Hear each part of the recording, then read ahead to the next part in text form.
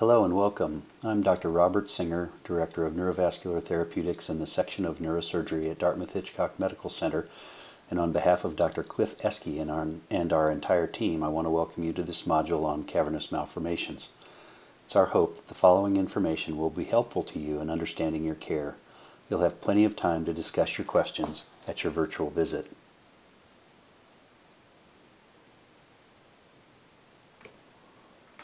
What is a cavernous malformation? A cavernous malformation, or cavernoma, is a congenital blood vessel malformation that develops around 8 weeks gestation. Errors in blood vessel formation are believed to be the reason they occur. These lesions will often leak and irritate the brain or spinal cord.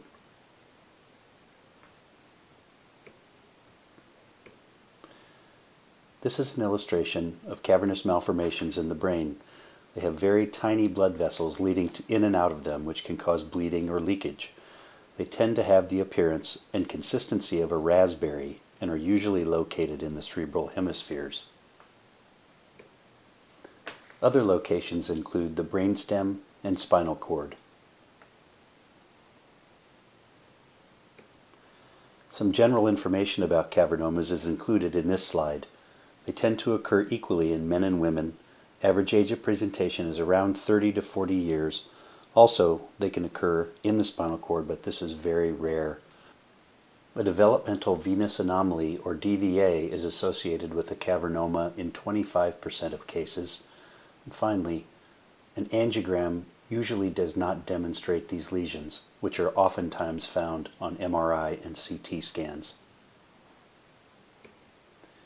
Cavernomas can present in a number of ways, including hemorrhage, seizure, headache, or progressive neurologic deficit.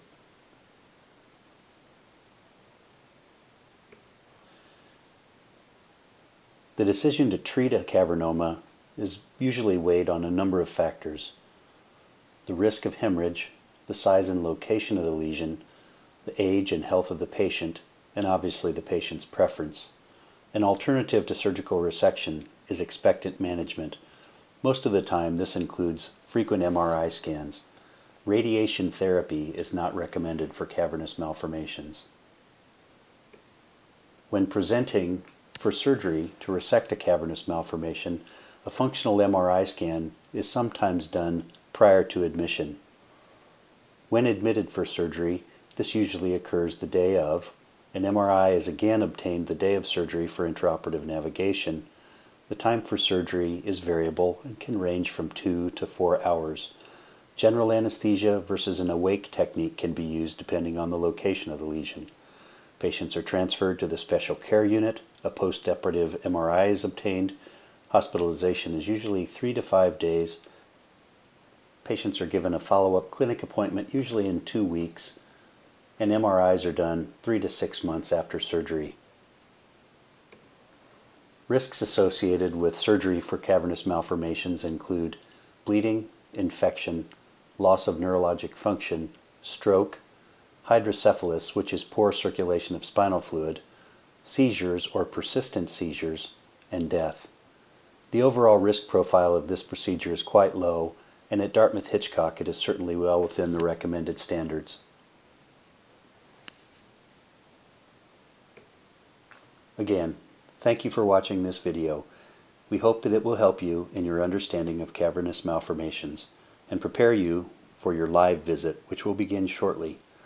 Please feel free to watch any other modules and contact us with any questions or feedback.